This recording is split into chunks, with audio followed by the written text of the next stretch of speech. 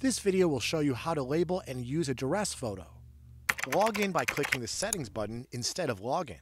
You will go through the normal login process and land on the Settings page. Complete the Duress form. You must complete this form and click Save to activate the Duress photo. When you click the Duress photo located on the second photo page during login, the Duress alert will be sent to the email and text numbers listed. Please make sure that the recipient listed is aware and agrees to act upon receipt of the alert. Click the camera icon on the upper left side corner to go to Managed Photos, where you will select a photo to label for Duress. Labeling the Duress photo.